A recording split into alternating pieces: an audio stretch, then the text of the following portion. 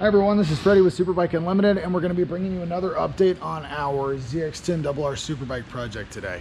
We just got back from our second test with our professional rider, Jason Aguilar, and it was overall a pretty productive test. We got a lot of work done on the motorcycle, set an unofficial lap record with a normal race tire, and worked through a lot of stuff to further just get Jason comfortable and feeling good on the motorcycle. Unfortunately, our last session of the day, we decided to put on a soft tire and go for a really fast lap and try to smash the lap record, which we were looking like we were going to do by well over a second. We had a big issue. Jason went into turn one at Carolina Motorsports Park, and in braking, had the bike step out a bit, the rear end, which then caught the grass. And when that happened, he essentially lost control of the motorcycle, and it went sailing in through turn one into a tire wall, cartwheeled a few times into I think over the tire wall into a porta potty and into some trees.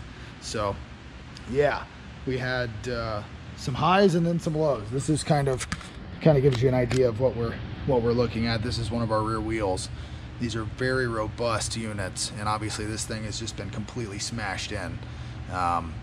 So that's kind of where we are. Today is Monday. We are doing basically some damage tallying.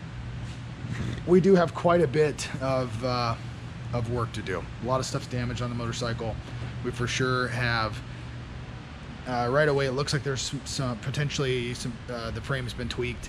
We have to replace some forks. Wheels obviously are completely smashed in. Our bodywork, which is very expensive. You got a few people have asked, by the way, that was Kawasaki. That was basically KRT stuff. So it's, you know, not something that we're selling right now. If we did sell it, it would be very expensive. That bodywork kit was $5,000 or $6,000 or something like that. So including the monocoque tail.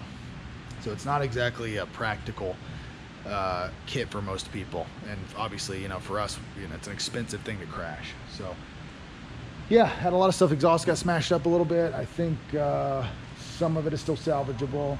Our Superbike spec cooling system was damaged, so quite a bit of stuff has been destroyed. We have on the plus side, we did have our new A-spec engine, and it was running very strongly. We are going to actually put that back on the dyno at some point once we get the bike put back together and see how it looks after some track time. Usually they break in a little bit better and come up on the dyno, so it'll be interesting to see what kind of power it's at. But right now we're kind of in a difficult spot because we are supposed to be racing in about 2 weeks, and we do not have spares for all this stuff. Some of the things we do, some of the things we don't, and some of the things that we don't have. Oh yeah, the triple clamps are also destroyed, which is a key issue here. Some of the things like the clamps we cannot get quickly, and some of the other things we also may not be able to get quickly. We're going to try to buy another frame, and we are going to try to get some replacement parts for the Öhlins forks that are smashed up and see if we can get those dialed. If not, we may try to use a different fork. We'll see. But that's where we are. And unfortunately, we did have a GoPro on the front of the bike, but it's long gone. There's no telling where it is. So I have no footage, no stuff from the track. All that's gone. So we're just kind of starting from scratch. And unfortunately, it's just story time because you don't get to see or hear anything about it from the actual racetrack. So that's where we are. We're in the rebuild process. I'm going to go over here and we'll show you a little bit of the bike. It's still very dirty. Yeah, this is kind of where we are right now. Definitely a bit of a mess. So hopefully in due time we can get this thing back on track, and hopefully we'll see it at the racetrack. We do have some plans to race this motorcycle, and right now we're just doing everything we can to make that happen. We're gonna hope some of the people that are working with us are gonna step up and help us get this thing sorted out in time. So that's all I've got for you on this one. We'll keep you guys updated. Thanks for coming along with us. I'm sorry we don't have the riding footage.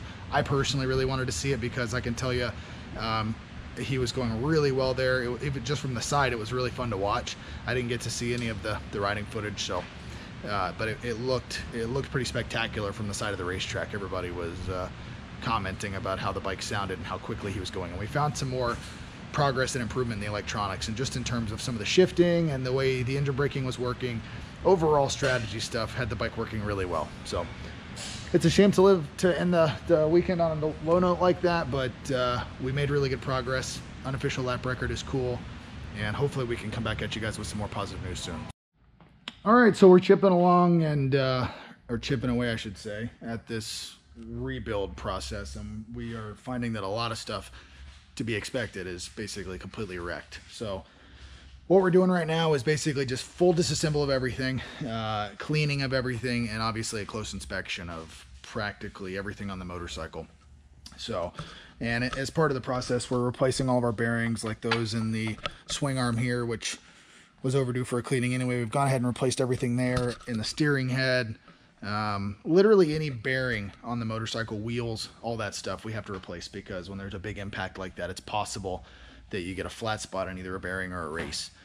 So we have to sort all that out. And then right now it's kind of a waiting game. We've also found that we had some, since we had this downtime, we had some leak down on our cylinder head that we sent off that we really weren't very happy with. You know, it wasn't huge, but it was beyond what I would really want. And so while we're waiting on stuff, we've gone ahead and sent this off, and a friend of ours has agreed to basically turn it around really quickly for us. So that's going to be really cool. What we need to do is a valve job, what that means. And also with this incident, you know, dirt and stuff gets into the airbox, so it's better safe than sorry. But we have quite the damage tally so far. We've had our clamps are smashed, and I know some of this I've already touched on, so forgive me if I'm being repetitive, but clamps are smashed. Oil and water cooler smashed, obviously all of our carbon body work and stuff. Wheels, forks, gosh, I don't even remember everything else. It's a lot of stuff. We're replacing our frame, which I'll show you. We've actually got a brand new frame in. The old frame may be straight, but the inlet has a small tweak in it, so we're just going to play it safe and go ahead and pop a new one on. There's that, and yeah, we're just, you know, chipping away at this. So right now the biggest issue is that we don't have spares for everything. Like I mentioned before, we don't have spare clamps. Those were kind of special one-offs, and we had to express several components in from Sweden and Italy, UK, lots of stuff. So unfortunately, we don't have all these spares, and the reality of racing a superbike is there's going to be weekends where this kind of thing happens. And, you know, while we would love to have extras of everything, and ideally multiples, it's just one of those things where we're not really set to do a full season yet. We don't have that level of support, and we can't, you know, it's very expensive. Just to build one of these things costs a fortune, and then to maintain it and operate it weekend after weekend, it is a massive cost without any crashes. So it's one of those things where we just don't have the support and sponsorship in place and partners that can enable us to fully stock up all these spares like we would ideally like to. And that's really the best thing, because then if something like this happens, it's not quite a rush and a mad dash to just, you know, push on all these people that, you know, hey, I need this stuff yesterday kind of thing. But, and that's what we're working towards next year. Obviously, we want to do this more often, and we're looking to bring on sponsors that, that we can not just, you know, represent at the racetrack and advertise for, that can be involved with us. And, you know, aside from getting a return from the marketing side, can be close to a Superbike team and see all the technical stuff, because since we do practically everything in-house, it's a good opportunity for the people that we work with to actually be at the ground floor and see all the technical and workflow and processes that we go through. So that's kind of what we're looking for. Maybe next year we can have enough of a support program that this is no big deal when this kind of thing happens. Obviously it's not good, but we want to be in a position where if something like this happens, we've got 3 on the shelf and we can just throw stuff back together and replenish the spares in a normal time frame. So right now we're just waiting on stuff. We should have our cylinder head back tomorrow. It's going to be so close, and honestly I'm not really happy about that, but there's just nothing we can do. A lot of the parts that we need to get everything put back together are not going to be here until Tuesday of next week, which is basically the day before we're supposed to leave to go to Barber, which is our plan to race in Superbike at Barber. So not really ideal. None of us like that kind of situation where you're just rushing. You know, we don't mind pressure, but we want to make sure we have plenty of time to sort everything out. If there's an issue, that kind of stuff, we want to be able to work through it. So a few things are going to get here early. Luke at Core Moto has been awesome. He's banging out some special parts to make the wheels that we ordered from him fit. And Nick at MSS has been amazing at getting us some of the key stuff that we really need over in the UK. We have a really cool fork that's on the way that I think might actually get here before our Öhlins parts arrive. We might not even have time to rebuild the Öhlins forks. based on what I'm seeing so far. So that's not ideal, but we have another really good fork on the way that I think we may run. I'm kind of excited about that. It's a very special one. So it's stressful times around here. We're chipping away, but this video, unfortunately, we're just essentially providing you with an update. It's just me running my mouth essentially, because we're playing the waiting game right now. But gives you an idea of where we are. I'm going to go ahead and post this just so you guys kind of know where we're standing and kind of what to expect in the next video. Next one, we're going to be getting a bunch of stuff in, and we will begin the rebuild process. And our goal is also to make this motorcycle better than it was before the incident, with our cylinder head being serviced. Also got our vibratory finisher in, so we're going to actually micro finish the stock gearbox, which is legal. That'll provide a little bit of a mild performance gain in shifting and potential power.